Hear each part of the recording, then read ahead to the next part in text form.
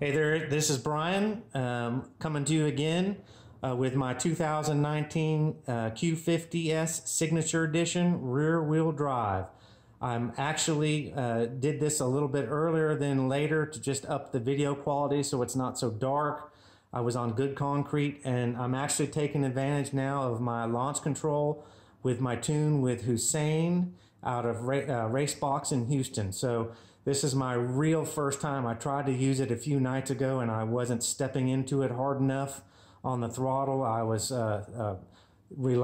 slowly getting into it, and in the computer on this Q50 you have to mash the throttle to the floor with your foot to the on the brake to the floor.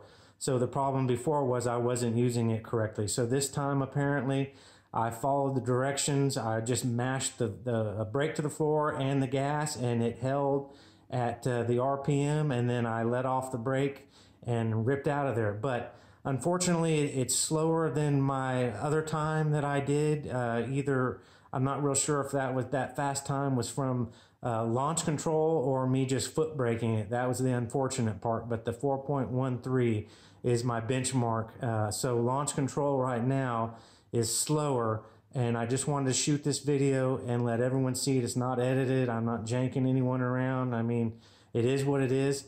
I had trash control on. I left it in auto mode. I didn't want to mess up anything. I just want to not think about it, just mash the throttle and go. And then also too, I had it in sport mode. So this is just a starting point for me. So bear with me. Hopefully I can get the times down. Hussain can work on the launch control. Maybe this gives him a little bit more information, but enough of me talking.